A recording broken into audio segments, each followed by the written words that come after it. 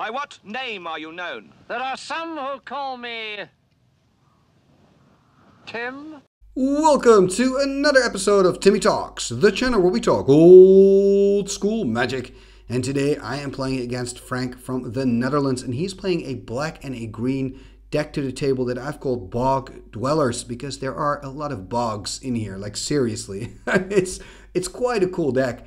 I'm playing with one of my favorite decks as well, Orbitron, which is a white and a red Tron deck.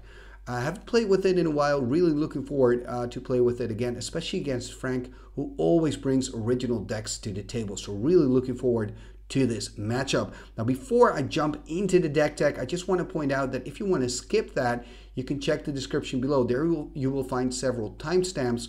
One of those stamps reads MTG Games. Click on there and that will take you straight to the action. And here we are going to continue with the deck tech. I'm going to start with my own deck, Orbitron. Let's take a look. And here we see my deck, the Orbitron deck. Now this is a deck that combines a few strategies. Maybe the first thing to point out is the parfait strategy. If you're not familiar with that, in old school Magic, there are two artifacts that you can tap and then they shut off. It's super unique. It's very interesting. It's Howling Mine and it's Winter Orb. So if you tap Winter Orb, it doesn't work. Tap Howling Mine, it doesn't work. So that's why I'm also playing with Relic Barriers. Relic Barriers, card from Legends, 2 to cast, and you can tap Relic Barrier to tap down target artifact, right? So that works really well. With the Relic Barrier, I can tap down my Howling Mine or my Winter Orb and shut them off. Now that is called parfait, that kind of mechanic. That's what they call parfait in old school Magic. Now I'm also playing with 2 Icy Manipulators. They can basically do the same thing for me as my Relic Barrier. Now Howling Mine, of course, we all know, allows you to draw an extra card, right?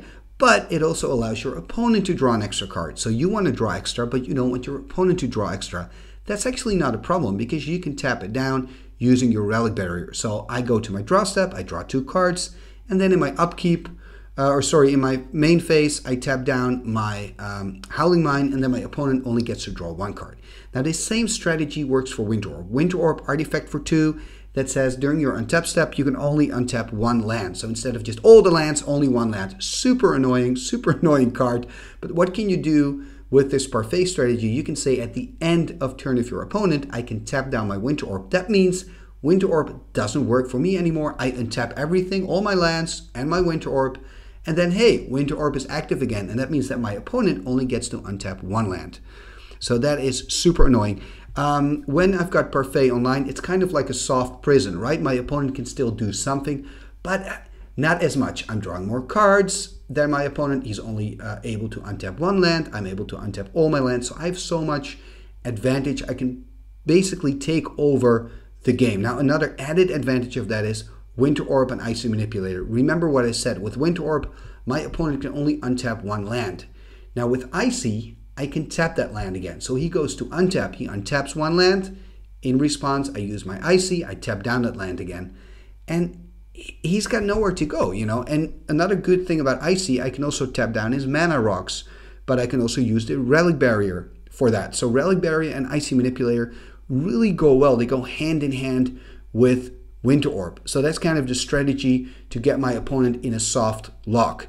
Now, another part of this deck is, of course, the Tron part of the deck. So you've got Urza's Tower, Urza's Mine, Urza's Power Plant. Now, when you've got all the 3 of these lands in the game, something magical happens. All of a sudden, they don't tap for 1 mana. No. Urza's Mine and Urza's Power Plant, they tap for 2 mana. And Urza's Tower taps for 3 mana. In other words, I'm going to have a lot of lands. Now, the difficult thing in old school is there are not a lot of cards that let you tutor for stuff, right? You really have to wait until you draw into something. That's very old school. That's the way Magic used to work. So what I do is I'm playing with my Howling Mine, so I simply get to draw more cards. If I draw more cards, I have a bigger chance of simply drawing into my Tron combination. When my Tron is online, I can play out more cards quicker, right? Maybe I can play out 2 Suchis in a single turn. Maybe I can play out, 2 Trikes in a single turn.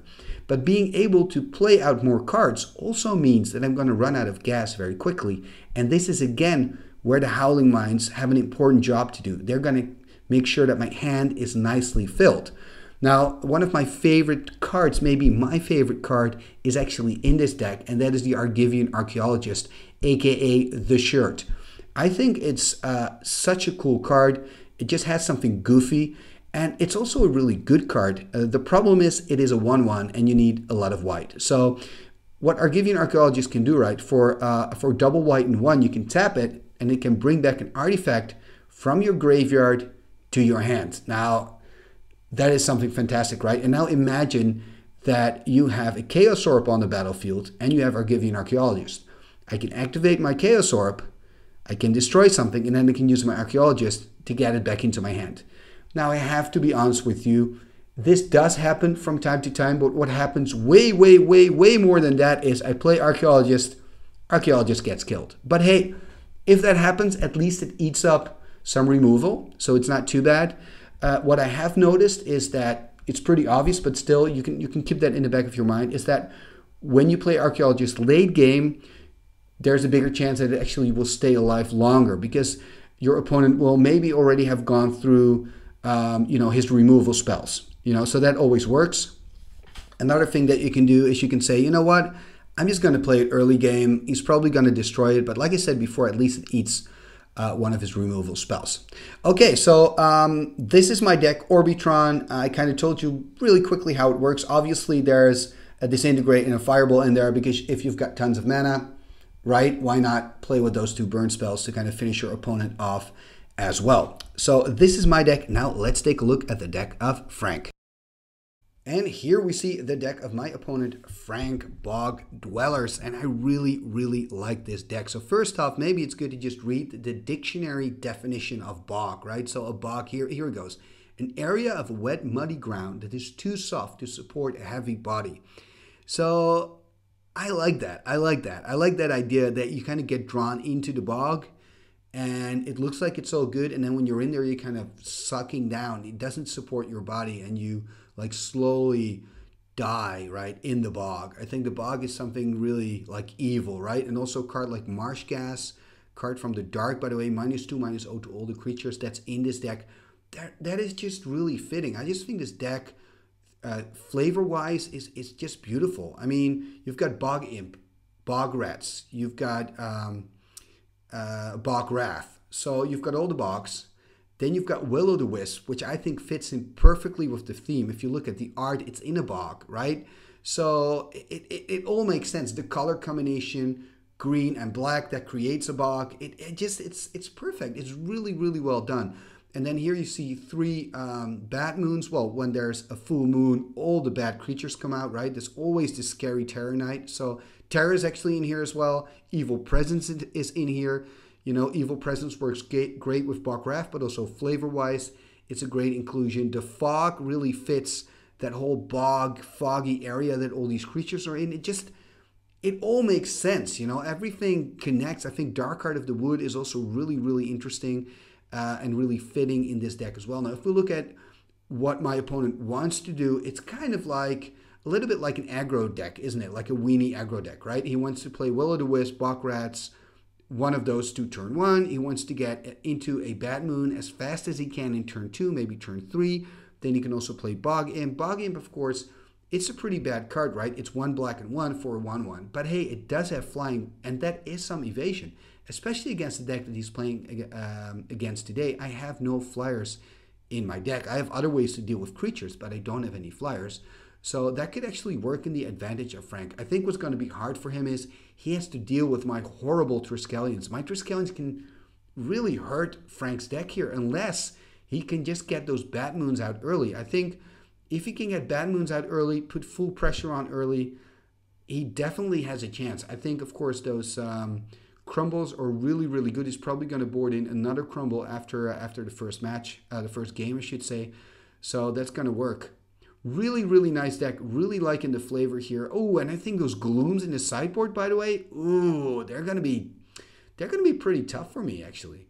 So this is the deck of Frenk. We've already looked at my deck. Let's go to the action. Let's go to game 1.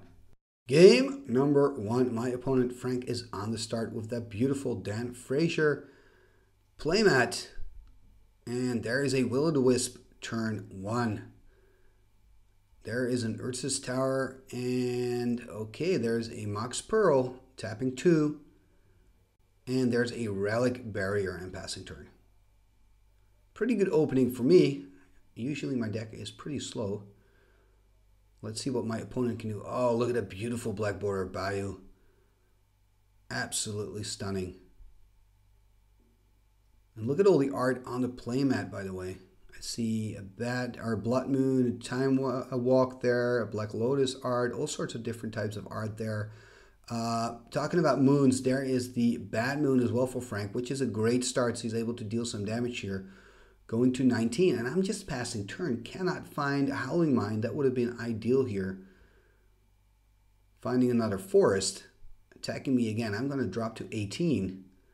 Black Lotus, cracking the Lotus. There's a Bog Rat and a Bog Rats.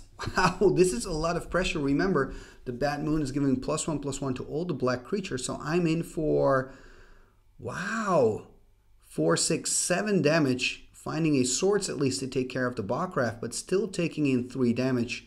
Another Willow. I really need to start playing out some cards here. But I'm just passing turn, not finding any land anymore or any other things that can help me out here. Taking 4 damage, going to 11. Things are looking quite well for Frenk.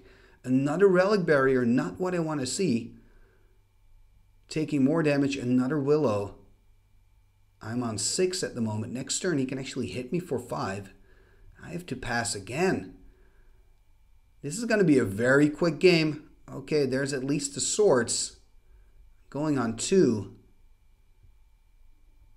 And playing an Evil Presence. That means, oh man, showing my hand. That's it. It's already over.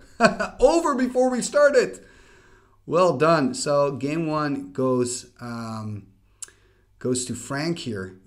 Game number 2, and here we go. So wow, that game 1 went fast. Let's hope that I can make it more into an actual match here in game number 2. There's again my Mox Pearl, but there's an answer, a crumble from Frenk. Pearl is gone. Tower remains though, and there's the second part of the puzzle, the power plant. All I need now is a mine to get Tron going. And maybe then I can make a fist against all these little creatures. There's the first one, Bog Rats. Let's see what I can do here. Playing a City of Brass, tapping 2, and I'm playing a Chaos Orb. So that's something. And beautiful Bayou again. Looks like he wanted to tap 3 down. He's going to attack first. Put me on 19. Going to play an Untamed Wilds. A card I really like and I think is a little bit underplayed. So it allows you to look up any basic land of your choice, and that comes into play untapped. So basically, Untamed Wilds, casting cost is 1 green and 2, but you get 1 back immediately. And then I'm going to flip end of turn on the Bayou. Interesting choice here to flip on the Bayou. I could have also waited until he maybe played out another card.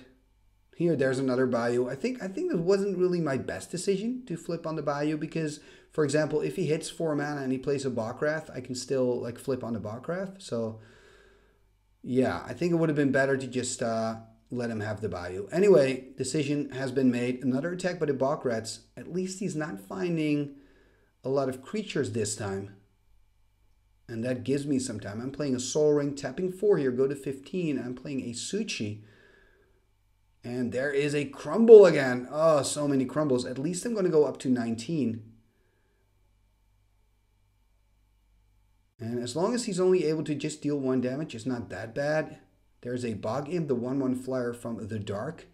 Hey, Earth's is mine. I've got Tron, and that means 7 mana. Will we see a Triskelion here? 8 mana. Ooh, 2 Icy Manipulators. And I think I've got how many cards? It looks like it's still got quite a few cards in hand. Frenk only having 1 card left now, drawing into his second one. This is a good draw though, playing a Bad Moon. I can tap down 2 of his creatures. He's going to attack him with the Willow. I'm going to drop to 16. And as long as he can keep dealing damage, there's still a chance that he's going to win this one. Another tower.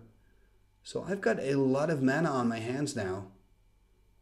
And there is a Disenchant on the Bad Moon. And that really helps. That means at least I'm not taking any damage, and hopefully I can just draw into, for example, a Trike and kill some of his little creatures and start attacking. Let's see what I can find. I mean, I've got a lot of mana, but now I need to find a follow-up. this is actually where you would like to draw into, for example, a Howling Mine, because that can really help you just keep drawing cards and keep playing out powerful spells. It's just not happening here. There is a Bog Rat. And if Frenk can now simply cast an Evil Presence, then he's taking away my Tron, and he's got an unblockable Bog Rat. Of course, I can tap it down with the Icy, but still, it will be a pretty good play. Playing a Regrowth, getting back the Bad Moon. Ooh, this is bad news for me. And taking a damage, and there's a Disenchant again, and I'm tapping down 2 of his creatures, taking a damage from the Bog Rats, going to 13.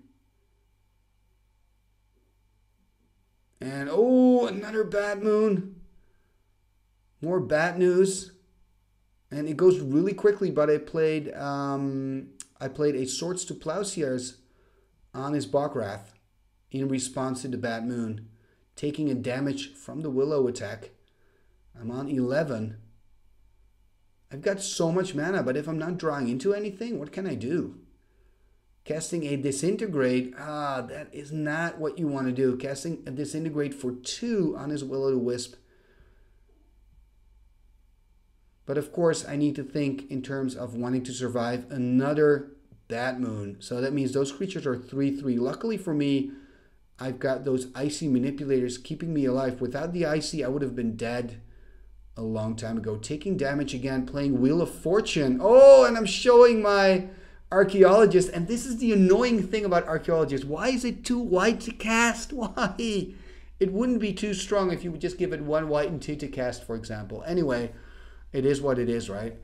So using my Wheel of Fortune and finding my Library of Alexandria, so that's really nice. But there's also another crumble, this time on one of my Ices. So it's going to bring me up to 13, but that's not so nice because now he can start attacking. Ooh, Evil Presence. Oh, man, that is painful.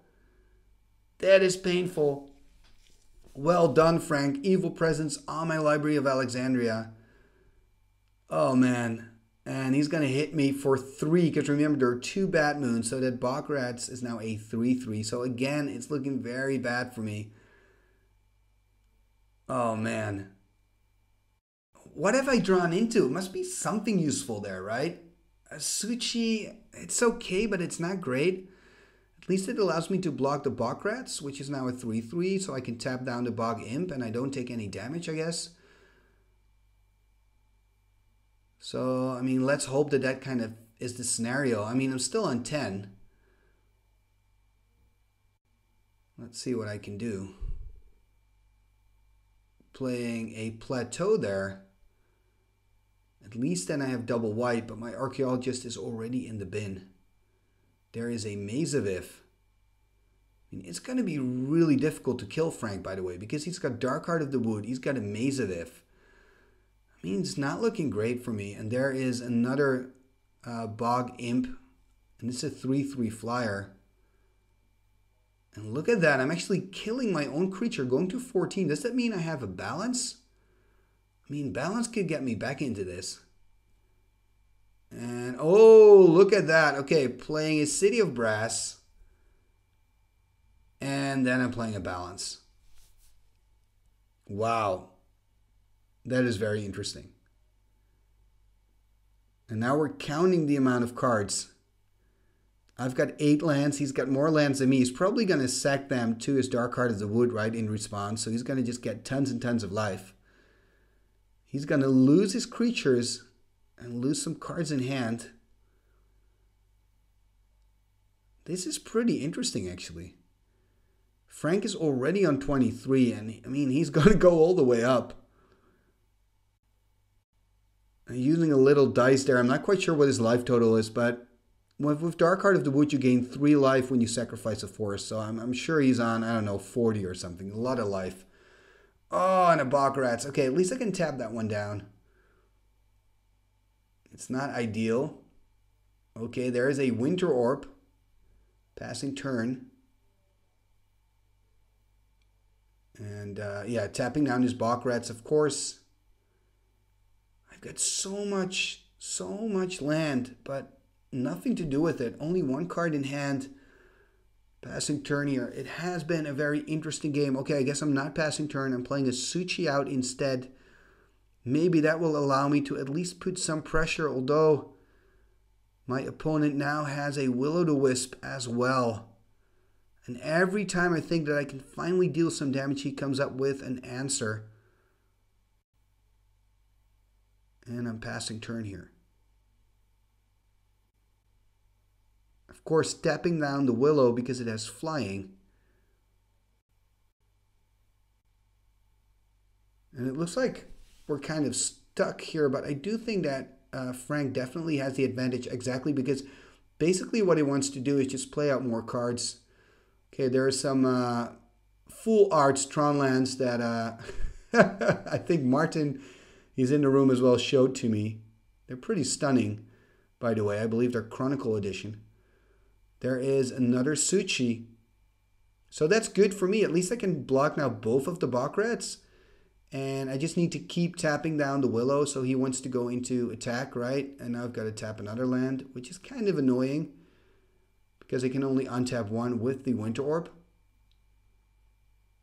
And playing another tower. And I'm going to destroy his maze. Does that mean I'm going to double attack? I'm going to attack with one. Interesting.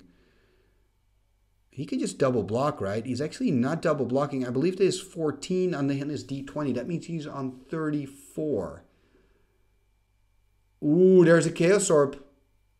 Disenchant upon activation. Okay, it's good that I still had the disenchant. Probably kept that in hand. So it was good that I didn't decide to kill one of his bad moons. Now I'm attacking and there's the double block. Then, ooh, there's a Swords. Before damage is dealt, Swordsing the Bog Rats. That means it's going to gain 3 life, but the double block isn't going to work anymore. Oh, and he's playing a Fog, so that means the Bog Rats will stay alive. Good move here by Frenk. Nice to see this. I'm a big fan of combat. There's another Willow. That's a problem because I don't have any flyers. And that Willow is a 2/3. Ooh, another Icy. I'm so incredibly lucky to find another Icy Manipulator here.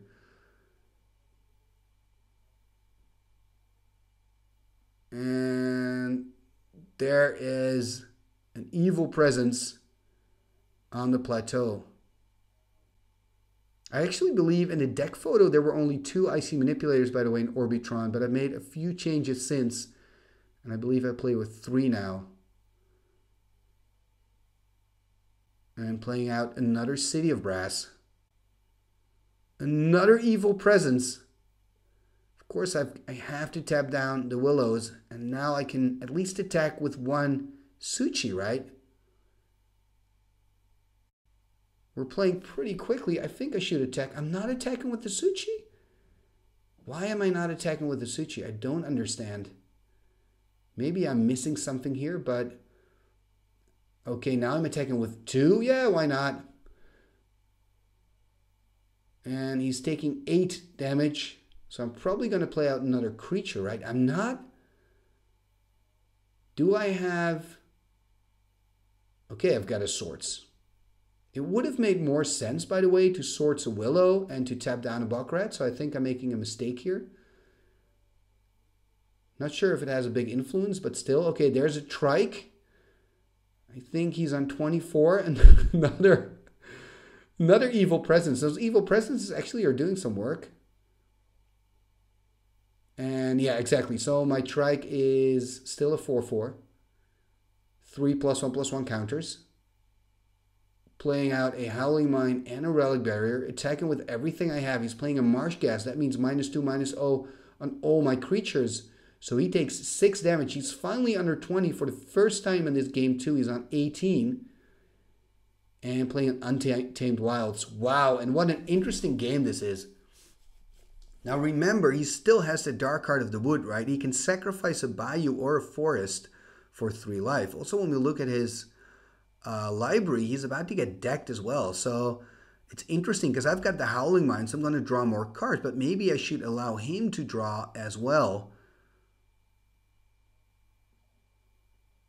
And of course, I got to really be careful about what to untap and what not because of that Winter Orb. Attacking with everything I have, dealing 12 more damage. He's on 6. Okay, playing another trike. That's it. That's game. Okay. Oh, what a game number 2. I really thought that Frenk was going to get this one again. Oh, man. Okay, so it's 1-1. Oh, whew. And yeah, wow. I have to say, Frenk, your deck, it's working pretty good. So now we're going to the third and decisive game. Who's going to win this one? Frenk, who's really, really quick, or me, who's kind of slow, but when I have control, I can go up and over. So let's see. Game 3, the decider. Okay, 1-1, Frenk on the plate. Look at his start here. Turn 1, Bog Rats. Instant pressure. Just an Urza's Mine from my part, and there's an attack going to 19. At least not a Bad Moon, that's something, and not a Bog Imp, so it's not the worst. Ooh, this is good. Mishra's Workshop. Ooh, that is great. Remember, I can tap it for 3 mana, finding a Suchi, but there is a Crumble. At least that's going to give me some life, you know, that's something. And life is going to buy me time, so I'm on 23 now, gaining 4 life for the Suchi. Going to go to 22. And again, he's using his Untamed Wilds to finding a land. And now I've got 5 mana, but nothing to do with it. Remember, on 6 I can start playing out a Trike. And there is a Bog Rat. I'm on 21. Finding another Urza's Mine and casting a Trike here. Wow, that is pretty good news. So it's a 4-4 Trike. And this is enough to kind of stop my opponent from attacking, having that 3-3 and that 1-1. There is a City of Brass. And let's see what I can do. Can I find something here? A little bit stuck in the tank, it seems. I guess the good sign of that is that I have a lot of options. I've got a lot of mana as well, of course. And remember, the Mishra's Workshop, you can only tap. Ooh, there's a Fireball, and then I'm attacking. So that was what I was thinking about. He's actually chump blocking with the rats, not taking any damage. What I wanted to say is the Mishra's Workshop is phenomenal, but you can only use the mana to cast artifacts, right? So I cannot use it for Fireball or anything else. And passing turn, interesting here. There is a Bog Rat untapping. So this time I'm putting some pressure on my opponent Frenk here, who's dropping to 12. And this is great for him, a blocker. He's attacking. I'm going down to 12, but there is a Swords to Plowshare, so that's kind of ideal for that Willow. Attacking, he's going to go to 8. And, ooh, there's another Willow to block, and I'm dropping to 14. Do I have another Swords or maybe an Icy Manipulator to tap down?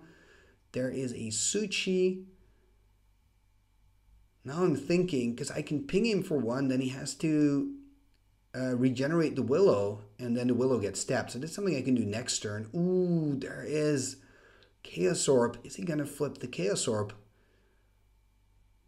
That is the big question. And then the thing is with Chaos Orb, you activate it and you don't have to choose a target yet. Then it's up to your opponent to respond. If your opponent doesn't respond, you know, then you cannot, then he has to flip, you know. And the reason I'm saying this is when Frenk says I'm going to activate it, I have to choose if I want to use the counters on the Trike. Okay, it's not relevant here because I cast a Disenchant, but it's interesting to know, you know, because I don't have the information if he's going to flip on the Trike or not. Anyway, I'm going to attack.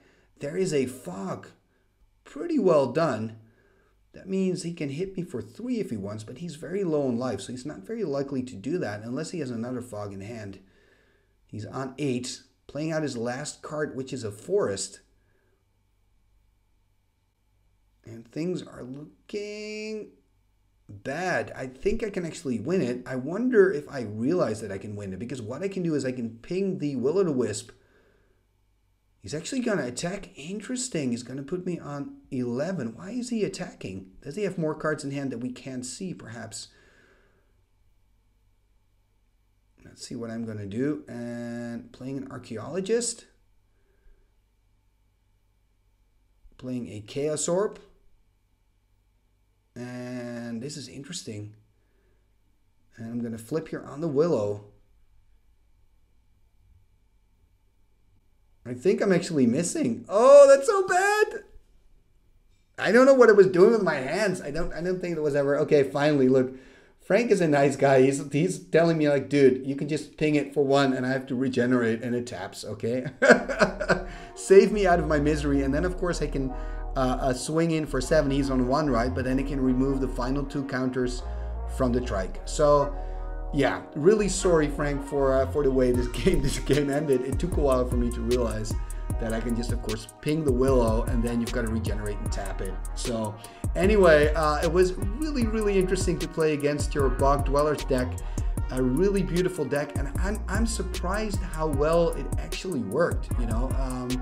That is pretty good. Also happy and always fun to play with my Orbitron deck again, and always good to practice these more mid-range decks against these kind of quicker decks to see, like, okay, does it have enough removal? Is there enough balance? You know, and yeah, I think there's still some tweaking work to do with the Orbitron deck, but overall I'm not unhappy with how the deck is performing. Anyway, this was the match, the episode of this week. Let me know in the comments below what you thought about both of our decks. It's always welcome and interesting for me to read your feedback. I also would like to thank you for watching another episode of Timmy Talks. You're really supporting the channel just by simply watching the episodes, enjoying the content. If you want to help the channel out, by the way, what you can do is you can leave a like. You can also subscribe if you're not a subscriber yet. Something else that you can do is you can become a sponsor, a patron of the channel. Now, how can you do that? That's actually quite simple. There's probably a card popping up right now. Click on that card. That will take you to the Timmy Talks Patreon page, and there you can become a patron. It starts already with $1 a month, and we've got a lot of cool stuff happening when you join Timmy Talks on Patreon, including a special Timmy Discord. Talking about that, let's go to the end scroll and let's take a look at all the amazing channel members and patrons of Timmy Talks. Here we go. What shall we do with the drunken sailor? What shall we do with the drunken sailor? What shall we do with the drunken sailor? Early in the morning, way hey and up she rises, way hey and up she rises, way hey and up she rises, early in the morning. Put him in the longboat until he's sober, put him in the longboat until he's sober, put him in the longboat until he's sober, early in the morning. Way hey and up she rises, way hey and up she rises, way hey and up she rises, early in the morning. Pull out the plug and wet him all over, pull out the plug and wet him all over, pull out the plug and wet him all over, early in the morning. Way hey and up she rises, way hey and up she rises, way hey and up she rises, early in the morning. What shall we do with the drunken sailor? What shall we do with the drunken sailor? Put him in the scouts to the host, my son, he'll put him in the scouts to the host, my son, he'll put him in the scouts to the host, my son, he'll early in the morning. Igitus, figitus, sumba, kazee.